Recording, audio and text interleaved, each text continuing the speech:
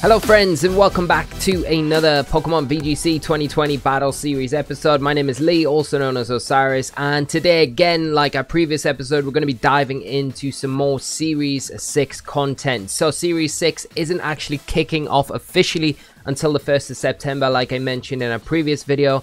If you are a bit unsure about the rules and when they're starting and things like that, I did cover all of these details, so you can check them out on a video. I'll link up in the top right hand corner for you. Go across, check those out, and then come back over and watch the battle, because I got some rental teams for you guys to get ready, to prepare, to kind of help you get into the new format when it does come around officially on the 1st of September. So for these episodes, what I'm going to be doing is playing on the casual ranked ladder, hoping to bump into fellow trainers that are also practicing for the new series that is coming into effect on the 1st, before the ranked battle ladder is able and up for us to use.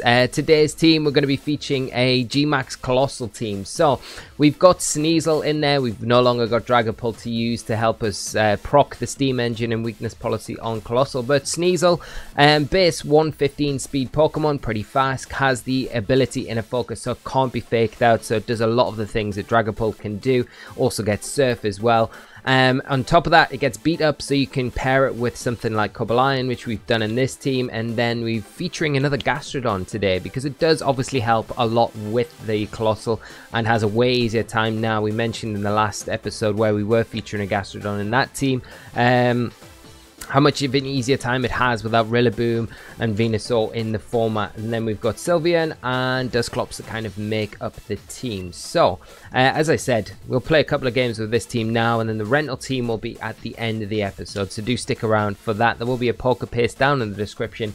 And as always friends, if you do enjoy this sort of content, find it useful, please drop a like on the video. It really does help the video, the channel out in general. Lets me know that you like this sort of content. And if you're new to the channel, smash that subscribe button and make sure you hit that notification bell to get notifications for when these videos will be dropping, because we'll have a lot of them in the run-up to Series 6 starting next Tuesday. And on Monday next week, the 31st of August, we are going to have a bit of a special episode where I give you guys 14 team pastes of Season 6 teams to help you get started in this new format. So, first opponent is here. We've got Von up playing Grimmsnarl. Gogeist, get it there in the end. Duraludon, Hitmonlee, Toxtricity, and Poltegeist. So it looks like it would be a legal Series 6 team. So this looks pretty good for us. Okay, well, we can go Sneasel, and we can definitely go Coalossal here as a lead, because I don't really feel like my opponent's got too many things can do to kind of prevent that. What else do we need in the back? Because we'll probably see Duraludon. I mean, Cobalion here is not bad. Gastrodon's pretty good as well. Does well against Duraludon. The Toxtricity. The ghosty types do worry me slightly. Cobalion's pretty decent, to be honest, like with the Assault Vest as well. I mean, we'd have to be careful for the Hitmonlee, but it's such a frail Pokemon. I don't really feel too threatened by it. So I think, yeah, Cobalion does pretty well. The other option would be Sylveon. Of course, Dusclops there if we suspect Trick Room, which we might see. But if they go the Grimmsnarl mode, then I don't know how much of that we'll see. But let's hope we can get this Coalossal going. Game 1, that would be incredible. I'm hoping we can. Because that is kind of like the main centerpiece of the team, isn't it? It is what the team is built around. So if we can get that going and do some sweeps of that, and the sample games that we're going to have for you guys today, that would make me super happy. I'd imagine we're probably going to see weak armor, Poltegeist, or whatever we're calling it. I've never really battled many of them. It's sad because it's a cool Pokemon. I just never see it that often. Okay, so we are going to go for the Surf for sure. What do we go for? Do we go for the Hitmonlee? It does threaten our Coalossal for sure. The Poltegeist, I have no idea what it's going to try and do. That's what worries me. That's why I maybe should attack into that. GMAX Volcliffe.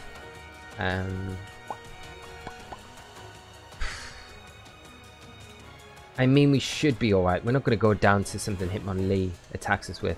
I just worry in case it's Unburden as well, loses its berry or something. And then we can't really do too much. I think we'll go for the Hitmonlee because it does threaten everything on my side of the field. It also threatens Cobalion, and you know, if we get rid of that now, it would make things a lot easier. So we are going to go for that GMAX with the Coalossal as always. And of course, we saw GMAX Coalossal win the recent Players Cup, so still going to be a very strong Pokemon going into Series 6, you know. It hasn't got some of the same support options that it did have, but there's plenty of Pokemon still that can help it set up and do lots of things. Oh no, are you kidding? Are you kidding? Choice Scarf. We don't get a weakness policy, but we do get a steam engine. I'm so pleased that wasn't like eject button, although it couldn't have been. Our surf has been disabled, which is not great. Do get the max flare up, so we'll have to see what this Hitmonlee goes for. Unfortunately, we're not weakness policy boosted, which is a little bit of a shame. Our opponent tricking the scarf onto us there, so we're going to have like the speediest Coalossal in the world. I don't think the Hitmonlee will. Oh, goes Rock Slide. Okay, Sneasel hanging on there, so that's ideal. Okay, I think we just go for a... I think we just go beat up. Well, I'm not going beat up. I think we could switch Sneasel out, couldn't we? Do Gastrodon and go for the GMAX Volcalith into the brew over here. And that should be enough with the residual damage from the Volcalith to get the Hitmonlee this turn, I would assume. So sad we never got a weakness policy. You know that moment of like pure like fear that runs through you because you just don't know what's going on. You just see your opposing Pokemon move first. You're like, wait there, Poltergeist hasn't got Prankster ability, but no, it's just had the Scarf. So we are literally going to have the fastest Coalossal ever with the Scarf attached as well, boosting that speed to like literally over 9,000. Another Rock Slide coming out. Gastrodon going to tank that pretty well. Right there, but not really too much to be concerned about. The Volcalith, I don't know if it's going to get it. Hopefully it does. I would hope. Nah, no way. Wow. Just not got the same power output, have we, without the weakness policy? Really miss it there. So a Shadow Ball coming out, but like I say, the Rock should pick both up. Ooh, very close. Okay. The idea here is for us to kind of keep Sneasel and Cobalion until the very end of this match. So we can kind of go from there. I think what we'll do is just go for an Earth Power and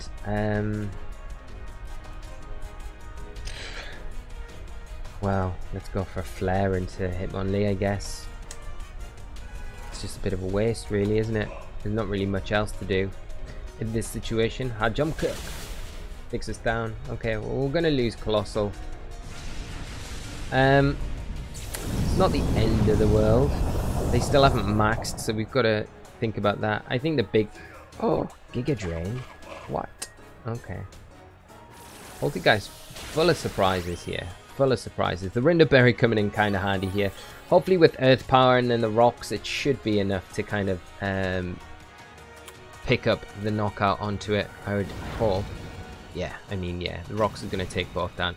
But now we've got to worry about my opponent coming in with their Maxmon. So I think what we're going to probably want to do here is bring in Sneasel and then do a hard switch from Gastrodon to Cobalion and try and beat up and try and get Cobalion set up. The very worst, Sneasel's got Fake Out, so we could try and make use of that. But it depends on what my opponent's Maxmon's going to be. If it's something like the Duraludon, which we're going to see now, might not end so well for us. Maybe not. We'll have to see. Wendy, the Rank Master. Here we go. Wendy coming out. Okay. What's Wendy going to do? I think we have to. Okay. Well, let's get Cobalion in and let's go for these beat-ups. I think it's the only thing we can really do at this point. I mean, there's plenty of other options we could do. We could recover Gastrodon, but I feel like if we can start getting a little bit of momentum with Cobalion here, snipe the Duraludon, and then we can kind of concentrate on the Gorgeist after that. So yeah, Duraludon going to max. We've got a hope here. It goes into Weavile. And it would make sense to, in all honesty, because I think the Goldgeist is pretty easily able to deal with Gastrodon here with its grass type stamps. So it would make sense, in my mind, to go for Weavile, Sneasel with Duraludon, and then go for a grass type move into Gastrodon, which takes away the threat to Duraludon right now. So we'll see what happens. But we do get a beat up off, which is good. So let's just see. Hope Cobalion can get through this turn. Got a horrible feeling we're going to see Trick or Treat or something like that, and then Max Darkness.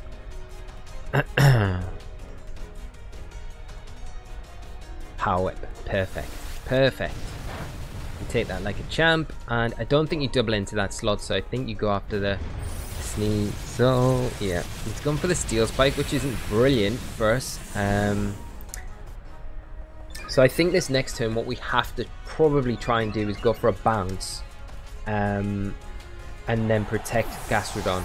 Then we can get the Goldgeist, and then we go for a close combat into the Duraludon, because I don't think Duraludon's going to be able to pick up the knockout. It's not life orbed into Cobalion, especially with the Assault Vest.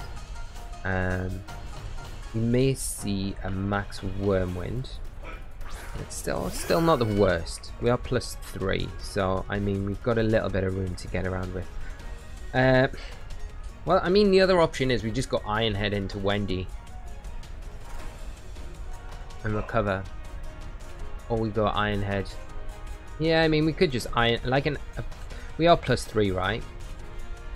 Yeah, I mean an Iron Head should get Wendy. So I'm going to go after Wendy here, and I am going to protect Gastrodon, because I feel like a Wormwind would come into Gastrodon, and probably we are in range of that right now, so it's likely that would pick us up. Although Wendy's likely to go for a Power Whip into Gastrodon anyway, but we do get the Iron Head off. Wendy taking it like a champ. Oh, I'm not impressed. And there's the Wormwind. Okay, they're going after the Gastrodon, lowering our attack, which is fine. Okay, I mean the next Iron Head's gonna get the Goldgeist, aka Wendy. Oh no. Oh no. Okay. Okay, the sun fades.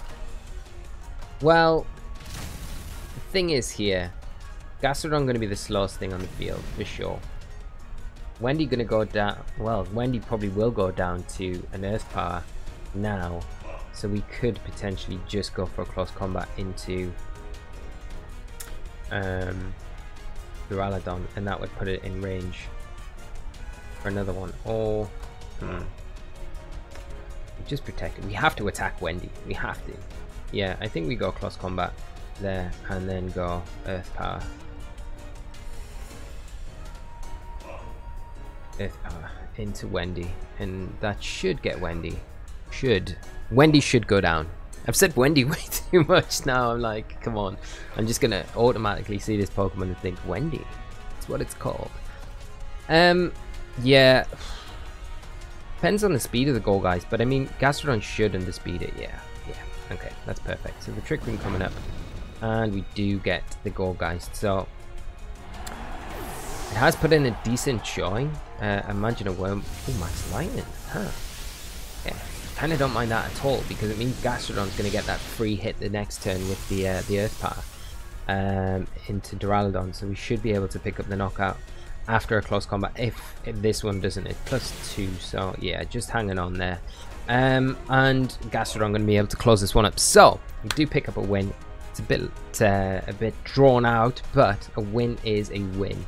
And an interesting Series 6 team from my opponent as well. So it's nice to actually jump on the ladder and play one, because in our last episode we just played, literally we played 2 Series 5 teams, so we didn't play any Series 6 teams. But at least kicking off today, whether or not my opponent's aim was to build a Series 6 team coming into this, or this is just a mix of Pokemon that they enjoy using, as it is the casual ladder. Who knows, but it is a Series 6 legal team. Very good game to Von, and a nice one for us to kick off with. So hopefully we can continue this and hopefully in the next one we can get the weakness policy going on the Coalossal, because that is really what it's all about, isn't it? We've got to get that weakness policy procced. You can see when you don't get the policy going, it's just the damage output is just not enough. And I mean, we're modest max, so it makes a lot of difference, doesn't it? Okay, we got Ruben up next. Looks like, yeah, 100% is a Series 6 team. They got the Torracat there of what would normally probably be an Incineroar that is now banned. But we got a team of Porygon Z, Meowstic, Torracat, Amoonguss, Gastrodon, and Braviary. So, do we go Coalossal? Yeah, I mean, why not? Why not? Really, why not? Because I think the Gastrodon causes us a lot of problems, but again, we do have Coalossal. They can just absolutely nuke whatever my opponent throws at us. I think we do, and I think we go with Lion in the back. Then I guess we've got ways then to deal with Amoonguss. Maybe Sylveon might be the better last call, to be honest. Let's just check what we got on this Sylveon. Yeah, you're on Mystic Fire. Okay, we'll go with Sylve. Yeah. Alright, let's do this. Let's do this. If my opponent doesn't like, if we get rid of the PZ, if they lead the PZ, they may not lead it. But if we can get rid of it early on, that would be very, very useful for us. I do worry about the Gastrodon coming out as a lead for my opponent. It definitely would make sense, wouldn't it, if we do see that. But it's going to be the Torracat and the PZ. So we've got a free Surf, free weakness policy, and maybe free KO into that PZ now. So we'll see. I'm not too worried about the Torracat right now. Main target, the bullseye is definitely on that PZ, so we just have to go for it. We'll go for the Surf, we'll max, and we'll go for the GMAX Volclith. We'll start the rocks, and hope with a +2 it gets PZ. PZ is not the most bulkiest of Pokemon, you know, so hopefully we are able to just kind of lay some smackdown on it early on, or at least put it in range, because it's probably going to target, I'd imagine it targets Sneasel. We're kind of alright with the Sash, unless the Torracat fakes out into it, breaks that Sash, and then they follow up with a knockout, which wouldn't be great, but I mean, it's not the end of the world, because then if they double into that slot, it leaves Gigalith completely free for the next turn, and with very little damage other than the Surf damage from Sneasel. Right, turn 1. We're going to see fake out, but no. We are in a focus. We cannot be faked out. We are immune to this. So now, the crit does not help. Come on, Sneasel's like the weakest. It's weaker than Dragapult on the special side. Come on, we don't need crits ruining our day. But we are going to get that steam engine boost. We are going to get the weakness policy now, so I'm hoping this will be enough to get. I don't know if it will be. Not quite enough, but life orb damage and the rocks will definitely get rid of it. So yeah, there's a max strike. It is going to lower our speed, but I mean, at this point, after the steam engine, we don't really have to worry so much about the speed, the one speed drop here. I think we're going to be all right, really. There's the life orb recoil, and the rocks going to be enough to get the PZ, and they'll do a little bit of chip to this Torracat as well, and that's what we like to see. See, PZ, such a pain. If you ever come across my streams on I stream Mondays, Wednesdays, Fridays. If you ever come across through a stream, you'll know how much I really dislike PZ in Pokemon. Not as a Pokemon, but playing it. It's not something I like playing at all. So when you can deal with it that easy, it's always a nice thing. Okay, so we're going to see the Amoonguss coming next. Again, I don't really mind this. I think we just go for let's just go for Hyper Voice and go for the old Max Flare. I know we're setting this up for Torracat, but at this point, do we really need to worry too much?